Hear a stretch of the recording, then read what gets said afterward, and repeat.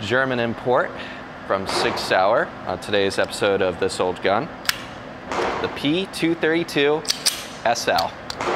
So let's have some fun.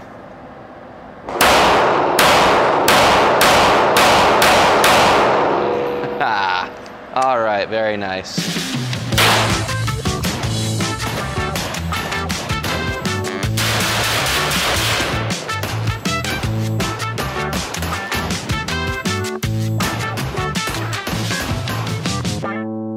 Welcome to This Old Gun. I'm Russell from CapeGun Works. Today we're going to be looking at a Sig Sauer P232 SL, and this is a German imported gun. This is based off of the original Sig Sauer P230, which was developed in 1977 and ended its service in 1996 and was replaced by this guy in 96. And this gun ceased its production in 2015. So after World War II, especially the West German police factions were carrying Walther PPs and PPKs, but they were really looking for something a little more powerful and a little more effective, especially after several terrorist incidents, as well as the Red Army's doings on and off throughout Berlin and most of Germany. But they didn't end up picking this gun. They ended up picking the HK-P7 and a couple of other models. I think one of them was developed by Sig. But this gun still did see some service under some police factions. And for the longest time, even the United States police forces carried this at least as a backup gun to some degree. Now, it certainly is a nice competitor to the Walther PPK, and you've definitely got some different things that this gun has to offer as opposed to Walther's PP and PPK series. So I'm going to go out to the range right now and show you guys just a little bit about how this gun works.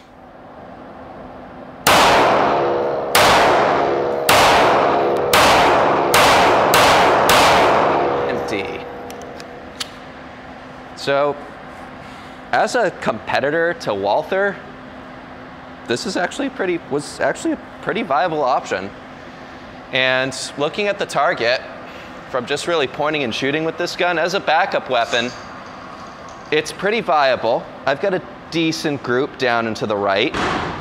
And like I said, not exactly the greatest military type of firearm, even though that was why this gun was submitted for use and for testing. But police forces picked this up and thought it was a pretty nice idea for the time being. And Sig collectors are definitely out looking for these guns, and especially the early 230s. Like I said, this is a 232 SL. But it's nice to have a German import of one of these on this old gun, and it was nice to be able to go out and shoot it with you guys. Sig Sauer P230 would be replaced by this gun, the P232. This is the SL model.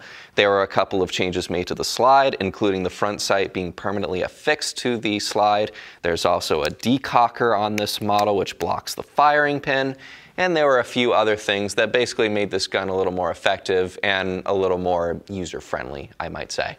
So this gun, as I said, did cease production in 2015, but there are a lot of Sig collectors still out looking for this gun. And while it didn't really see a lot of military usage, it's still a viable option as opposed to a Walther PPK or PPKS. If you don't like the bite of the Walther, you can certainly pick up one of these if you can find them. And they're definitely a lot more collectible now, considering that Sig Sauer shut down their factories permanently in Germany. And while the 230s might be a little more collectible, it's still nice to be able to see a 232 SL, as they're definitely German imported guns. Now, this gun is sadly not for sale. It was loaned to me by a customer. Thank you very, very much for letting me take this out and check it out and shoot it. If you have one that you'd like to let me check out or appraise or tell you about, come on down to CapeGun Works and show it to me. I'd love to talk to you about it, love to check it out for you. And don't forget to go to capegunworks.com/TOG to check out some of my merch and some of my previous episodes. I'm Russell from CapeGun Works. I'll see you around.